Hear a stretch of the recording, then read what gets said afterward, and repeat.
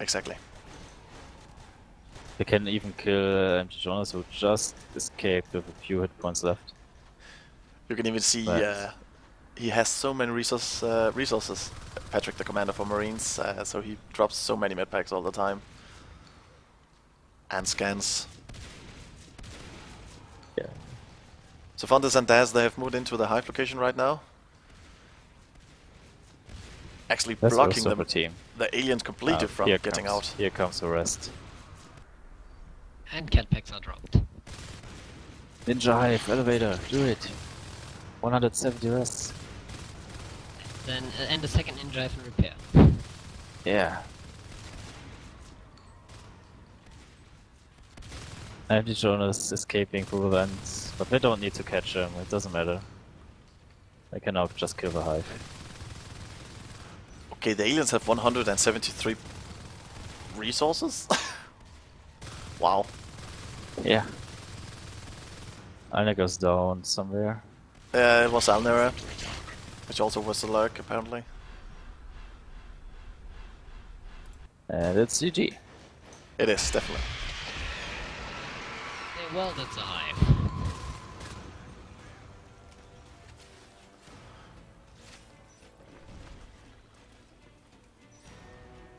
Well... Yeah. Well.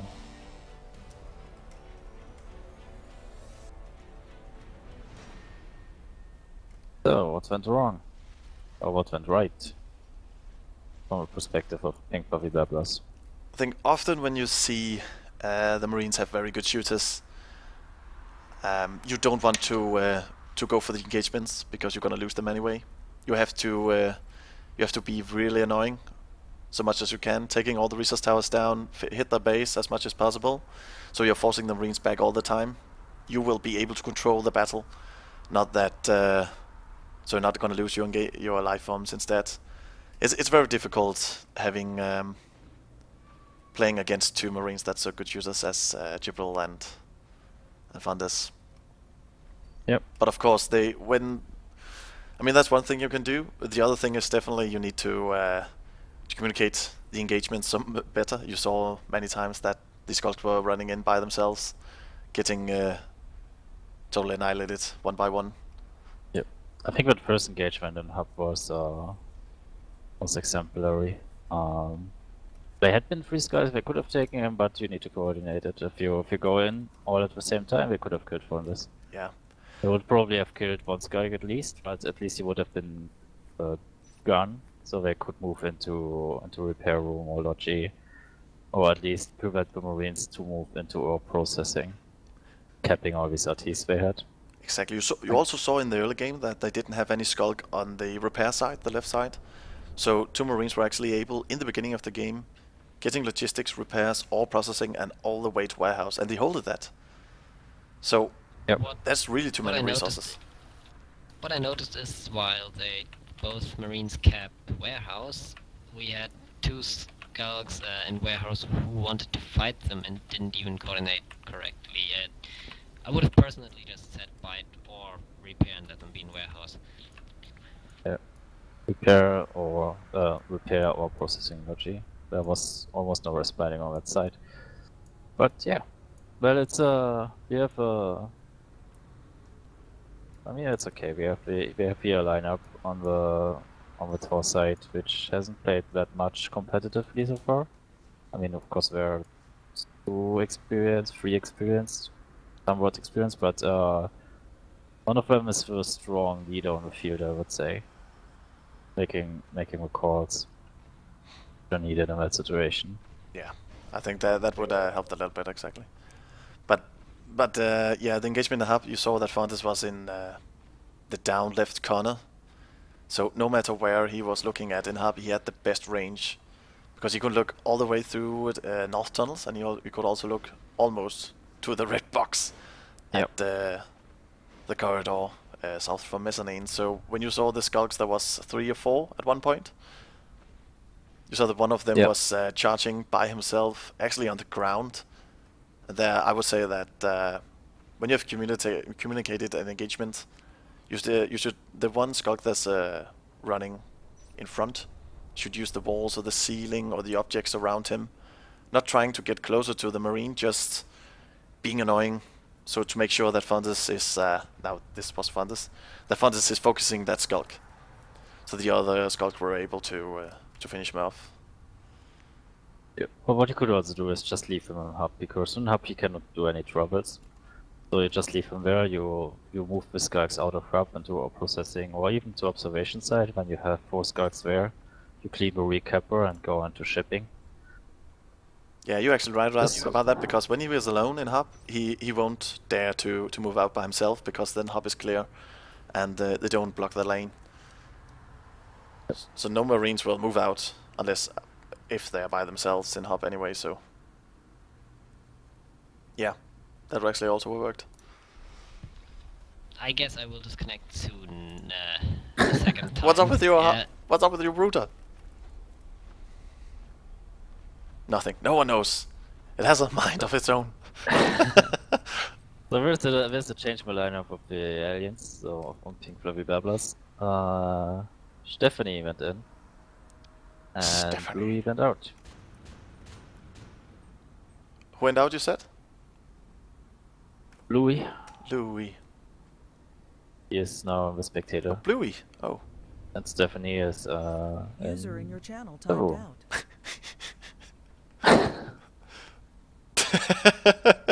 But funny. So this Gibral guy, is he also in PFG? It's not like he is using the attack or anything. I don't know what the attack is actually. I think that might be the attack. Oh, for He might be the only one who was using attack.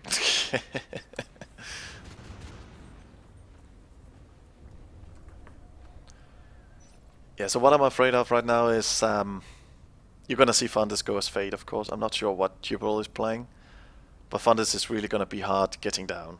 So if TAW know about this very good Fade player, they should see if they can get some ambushes up, stay together in groups, hopefully get weapon level 2 and shotguns, else I don't think they will stand a chance.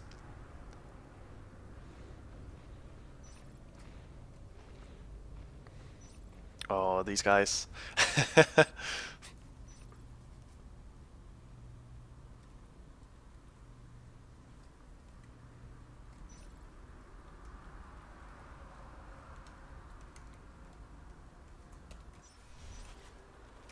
Oh, is the game starting? Ah, shit, I can't remember the hotkeys. Ah, no matter. Okay. Okay, game starting. So let's see where the spawn points will be. We have PFB in shipping, and then we have a TAW spawn in warehouse. Let's see what Marines are doing. So I also going for a first arms lab.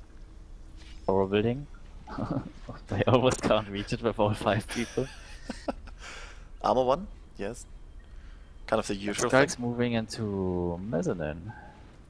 Got They the whole- decide to go into the vent. And this is super dangerous for the Marines. I don't think they are prepared for this. They are definitely not prepared for this. This is gonna be bad. They're going for the IP for sure. Oh, No, they the go for arms lab. Oh. Scasey actually decides to get out of the command chair. Not a very wise decision. Now that he can't support his Marines. The moving Skyfish just went down. They're going for the IP now. Scasey's respawning. Sadly, a bit too late. Got the Marines from the field running back to their base. Oh, they saved for IP. That's it. That's something. But hopefully Scasey... what's that called? You know, the armor 1 upgrade? He should have cancelled it. Hopefully he cancelled it. I don't think he did.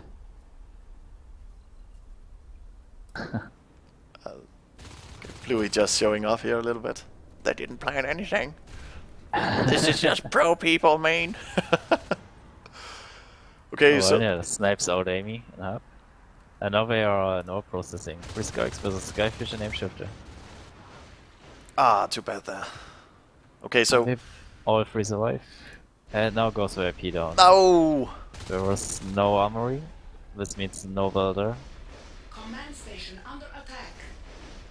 I think this is game. They will probably go for a re. The Marines have lost too many resources at this point. Yeah, I think this is GG. We don't have any. We have only our NTC out on the field, so they're rooming in observation. Yep. Well, very quick win That here was a for quick one. pink fluffy bubblers. But I must say that it was nice to see after they lost the arms lab. After they've lost the arms lab, they were quickly out on the field again, doing some lane blocking and or processing and hub. Yeah. But sadly, when they lost the engagement in ore processing, the rest of the rest of the Scots was just moving back into their base, getting rid of that IFP. But this is but FP was so low. I mean, it was quite clear that those guys would come move in again because they had no armory, so they had no welder. Exactly. What I want to do in these situations is having a 2-2-1 split. So you have 2 in the middle and 2 on one of the sides, and then the one person that's by himself, he won't move further away than the native resource tower. So he will be able to move back. You can assist him with some med packs, and while he is keeping them busy, so they're not biting anything else you don't want to lose, you can have some of the other people moving back, and you can also jump out of the command chair with some med packs on top of the command chair, so you will be able to hold out for a bit further. But it's a very difficult situation to stand in. Yep. It's definitely not funny. But actually I must say that the arms lab location was pretty good. I mean, putting it in the corner, it forces the skulks to bite it from the back on you. Exactly. So you will be able to put them down. Also, he can easily see it from his CC. So if he looks out, he immediately sees. Well, was a good location. But you need to, if you make that split, you need one guy in North Tunnels to have a look on that vent if you start a warehouse. Definitely, that was definitely a problem. But then again, it was a pretty good tactic, even they didn't plan it, for PFB. Using that vent, because normally you don't have any Marines standing. Oh, I've got red blocked right now. Oh. Oh, you need to have one Marine in there to have a watch on that vent. Definitely, definitely. Because this can happen every time. Exactly. So, it seems like they didn't want to do a rematch? Since they're changing map? Seems so, yeah. So I guess there will now be some changes in the TAW team. Yeah, 2D should get in there and kick their asses. This is not good. Did you miss me? What did I miss? You missed base rush by PFB and winning. Yeah. Yes, Skyfish asked me where did the skull slip past them. I didn't see anything, so what happened exactly? The vent between Mezzanine and North Tunnels. They had no one watching that one. So they moved out into hub platform and what is it, ore? Yeah. So 5 skulks on base, taking out the arms lab, which was researching. When they almost got the IP, was 7%, and the second rush then finished the IP. Yeah, there's no chance you're gonna get back in the game from that. I mean, if you didn't cancel that research, you already, what's the arms labs, what does that cost? 10, 15 or something? I think the arms lab is 20 even. Is it really?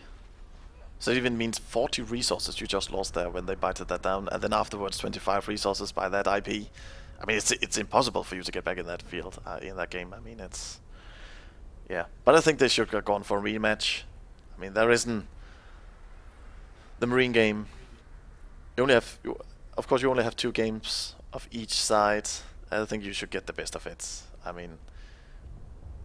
Just calling the next map, it means that people are getting a bit... was offering the rematch. Exactly, they did, so... So was probably deciding not to do it. I think in any PCW you should do a rematch, because you're here for practice.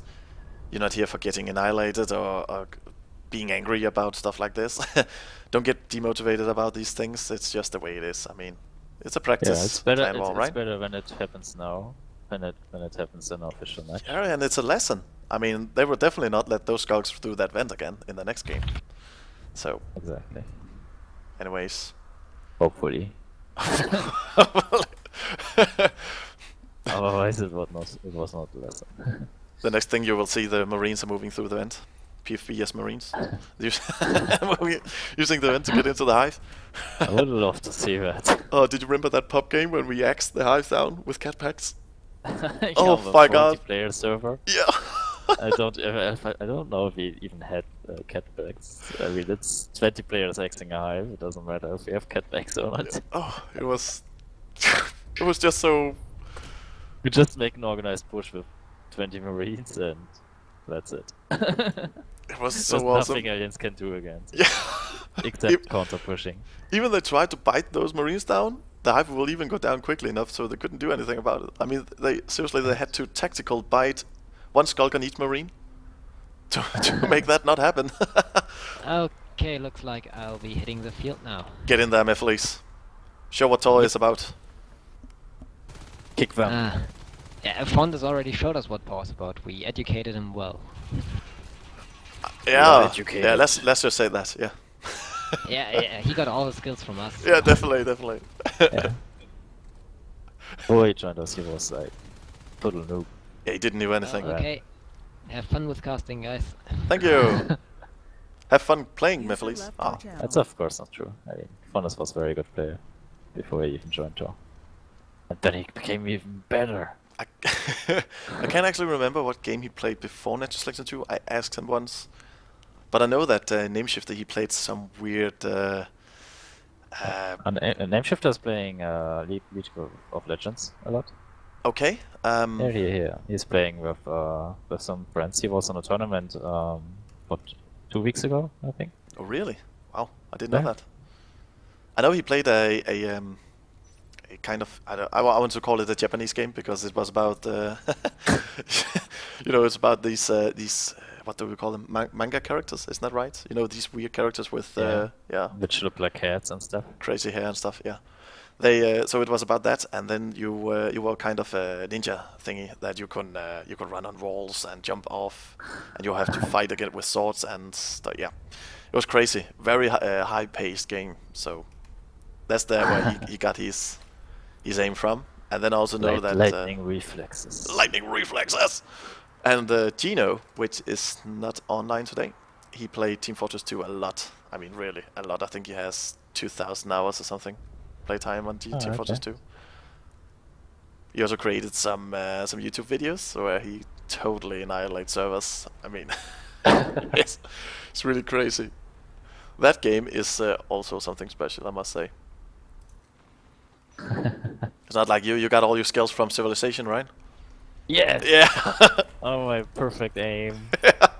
Or sneaking up on enemies. I all got it from XCOM and Civilization. Yeah. Look at I can hit these things with my mouse. This peasant will go this way. I don't know if there's any peasants in Civilization. Workers and settlers. Oh, workers, settlers, of course. Of course. I haven't played it. That one I can say. When the people were playing Settlers and Civilization and stuff like that, I was playing Empire Earth, you know, and Age of Mythology. Those. I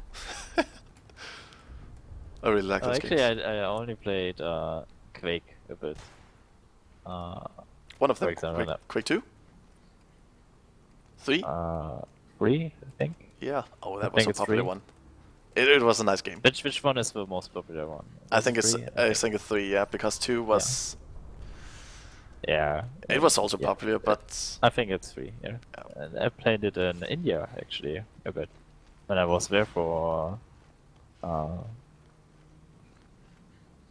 what's going on? Cool. Okay. When I was there for half a year, a student exchange. yeah. There was a big network on the university, of course, and a lot of these guys played Quake 3 all the time. So from time to time I joined them. That's like the only shooter I played ever. But it's a nice game. It didn't have any recoil on the weapons, so you could you could run.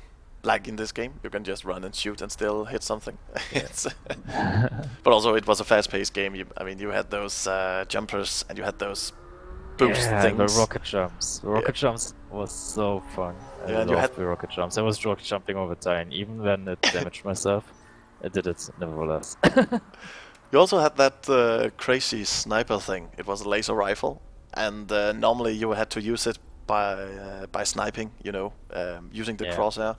But some people were so mad at using this weapon, so they could actually hit things without a crosshair. So Yeah, they were just running around. This is how you do. This is how you use that weapon. The railgun. I remember Yeah. I The railgun. Yeah, you have to use it like that. Yeah. There's no time to switch or No. something, and you just need to hit that pixel on the other side of the map. That's super important. I remember in Counter-Strike you have a AWP. It was the big sniper, and it couldn't one-shot your opponents, of course. Yeah. But there was recoil in that game, so you had to, you know, you could jump and crouch, and then your cursor will get as exact as possible. So if you did this, I pointed a little dot on my screen, so I knew where the crosshair was. So You did? yes. So you could use it without using the sniper scope. And I'm pretty sure I was not the only one who did this. Oh man. Oh my god. That's crazy. That game has really haunted me. I still know the bytecodes, you know, what combinations you have to use and stuff like that. It's terrible. Stupid game. So, Bytecode?